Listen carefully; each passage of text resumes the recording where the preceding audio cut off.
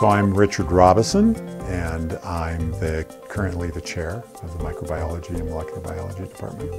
Our lab is all about bacterial pathogens.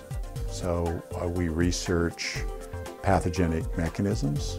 We also are interested in detection and genetic diversity of bacterial pathogens. And so those are the main things that we work on in my lab. We do a lot of molecular assays in terms of detection and characterization of pathogens. We work with some of the most dangerous pathogens on the planet that are bacterial pathogens. My advice for students that are considering MMBIO is do it.